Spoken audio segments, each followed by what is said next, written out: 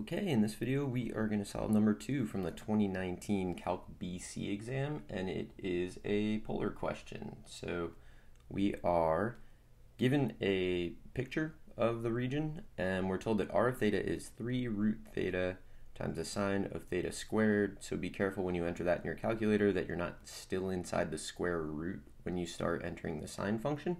And we're told we go from 0 to radical pi. And the first question is to find the area of S, which is that shaded region. So this one's pretty much all set up for you. So I'm actually just going to start writing it, right? So the area is going to be 1/2, which is always there for polar integrals, so make sure you don't forget that.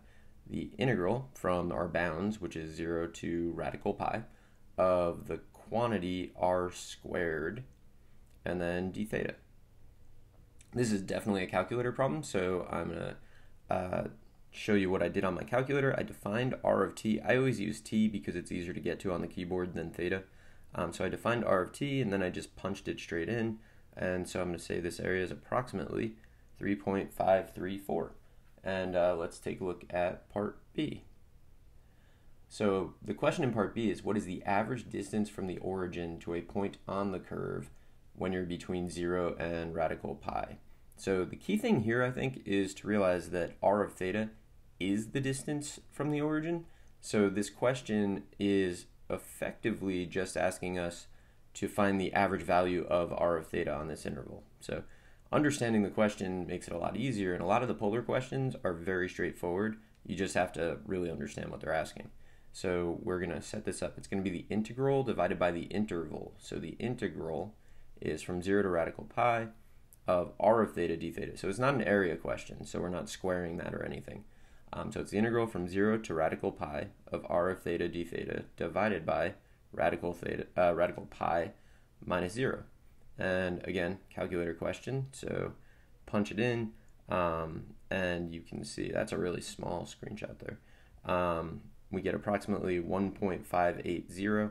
If you're uncomfortable rounding that, you can go with 1.579, or you can do more than 3 decimal places, but you have to do at least 3 decimal places, either rounded or truncated correctly. So either of those answers would be fine.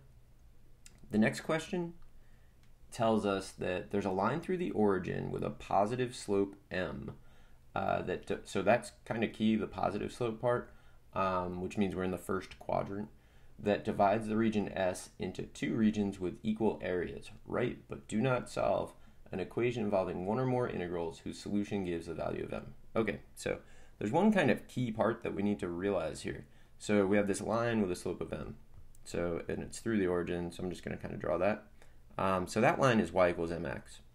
And that means that y over x is equal to m, which means that y over x is tan of theta. So tan of theta is m, which means that theta is the inverse tangent of m, which is really good to know. So alternatively, I think you should actually just know that a line through the origin is going to be in polar the inverse tangent of the slope. But either way, we've arrived at this. So that's going to actually be the theta value for our bounds. So we want to go from 0 to that value, and that area should equal that value to radical pi. So let's write that down. So 1/2 the integral from 0 to inverse tangent of m of r of theta squared d theta should be equal to 1/2 the integral from arctan of m to radical pi of r of theta squared d theta.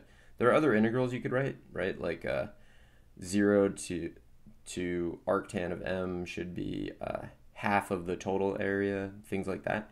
But anyway, this definitely gets the points because it conveys the idea. All right, let's take a look at the last part. The last part's actually a little weird. So for k greater than 0, we're going to let a of k be the area of the portion of region S that is also inside the circle r equals k cosine of theta. So k cosine of theta. And we want to find the limit as k approaches infinity of a of k. So if you think about it, k times cosine of theta, where k is greater than 0, is just a circle centered on the x-axis with diameter k.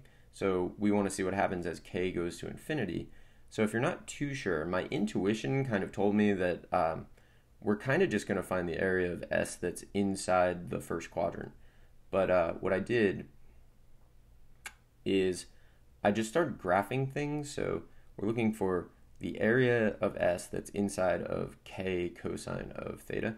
So I just grabbed my calculator and I graphed K cosine theta for larger and larger values of K to kind of convince myself that that's what's happening. So the first one there is when K is 10, then K is 100, then K is 1,000. You can see that K cosine theta, the circle itself is kind of approaching the y-axis as K goes to infinity.